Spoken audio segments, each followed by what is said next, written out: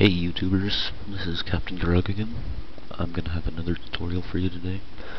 It's from the same provider as Download Accelerator Plus. It's called Speedbit Video Accelerator. I have it right here.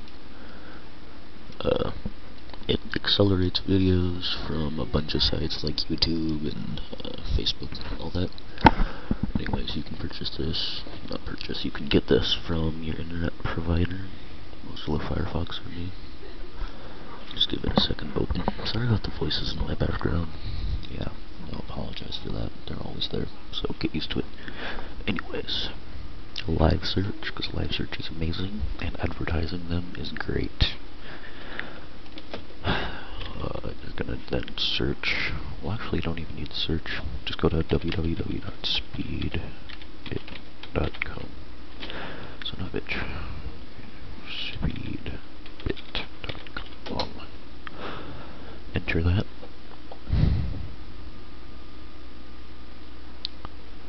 My internet's a little slow today. Sorry. Download Accelerator Plus is what it's automatically going to show you. You're going to want to go down here to Speedbit Video Accelerator. Once you get to Speedbit Video Accelerator, that's at videoaccelerator.com. Click on that.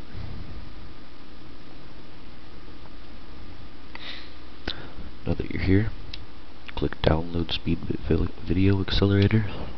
Just set it up, go through the settings and everything. If you have Download Accelerator Plus, it should be like, I don't know, 10-second download. Open it up.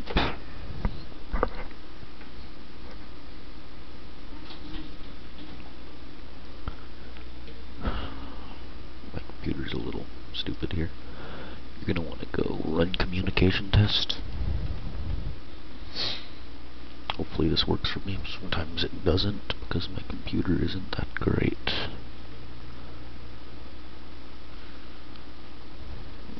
I'm gonna pause the video until it opens so I save some time. Never mind, here it is. Yeah, it's disconnected for me because my computer's lame. I'm gonna go to check for update if it connects. And settings. You don't want to load the service on startup. That's pretty easy.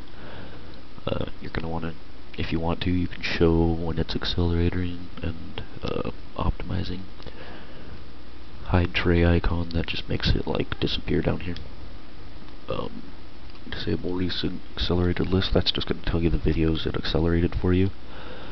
And yeah, it's pretty easy. Well, this is Captain Gurugs signing off.